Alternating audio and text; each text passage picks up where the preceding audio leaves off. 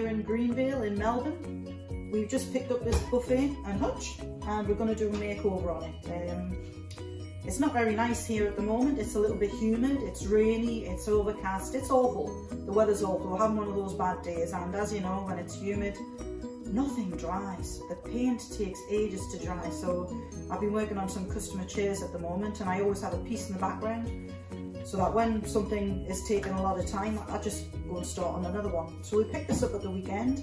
I've already sanded the top. It's come up really nice. It's either a cherry oak or it's mahogany. It's got lovely red tones in it, and it's got a lot of detail. Previously, I think the owners had a crack at upcycling it, just making it look a little bit better with another coat of varnish. However, the varnish that they've used, I think it's been an oil base or it's been a waxy base.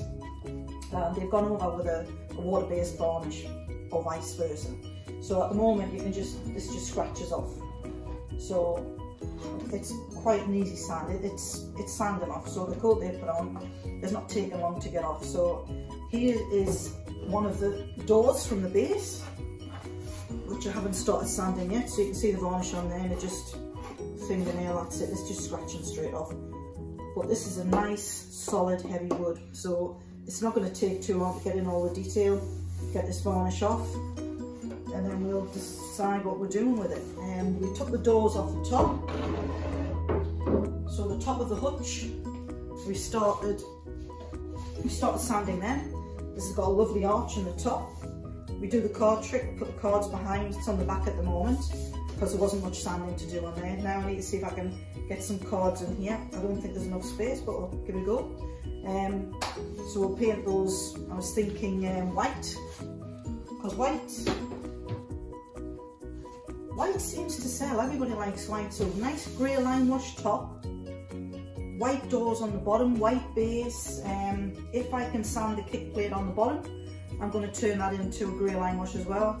And if I can get this lovely cornice on the top sanded down fairly quickly without it taking ages, I'll grey lime wash this. So I'll do all the grey lime wash, and then I'll tape it off, and then we'll do the white. So I was thinking white base, white inside, white doors, and then we put it back together.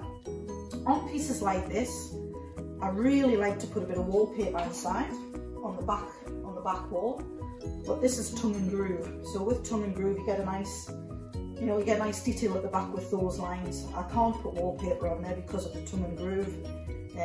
It only takes somebody putting a hand in and getting in a crack, and the wallpaper looks terrible with all the little indents. So you would never put wallpaper on tongue and groove. The customer it wouldn't look nice later on, so I don't do that. However, on things like this bookcase behind me, that's got a flat surface, so that will definitely get some really nice wallpaper on that at some point. Once this is out of the way, I'll start on those next. So we're just gonna start sanding the rest of it today, and maybe start painting it tomorrow, maybe some progress tomorrow. But let's give it a go. Let's see how beautiful we can make it again. Upcycling this old piece. It's hard, solid wood, and it deserves a second life. And it'll be going on Facebook Marketplace. So keep watching. The intro's coming up. If you like what you see, please go on to the like button, click like, and also, subscribe. Subscribe is free. It just means that the next video that comes up, yep, you'll be able to see it. And it'll just send you to the link and you'll be able to watch it. It's free, it costs nothing, and you'll see what we're doing. And I always put pieces on here first before they go onto Facebook Marketplace. So if you catch something early, you can give me a call, give me a text, see if you like the piece and what we're doing with it. Thank you.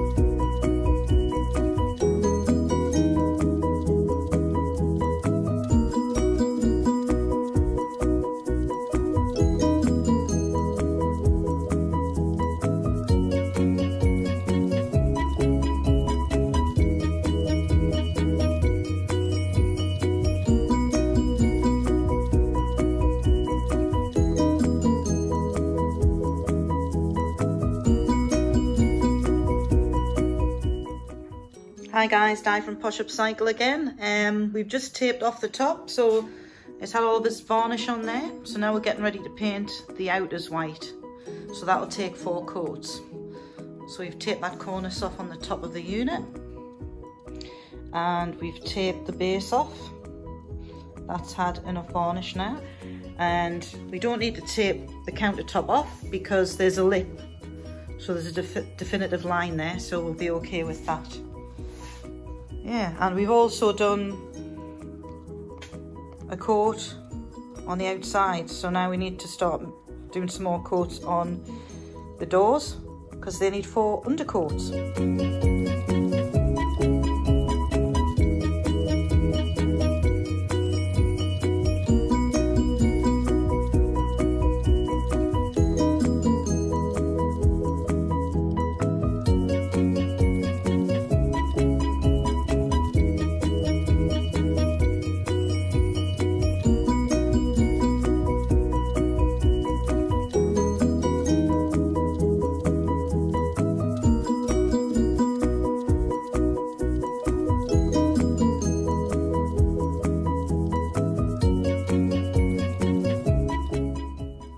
Hi guys, here we are. We've almost got it ready.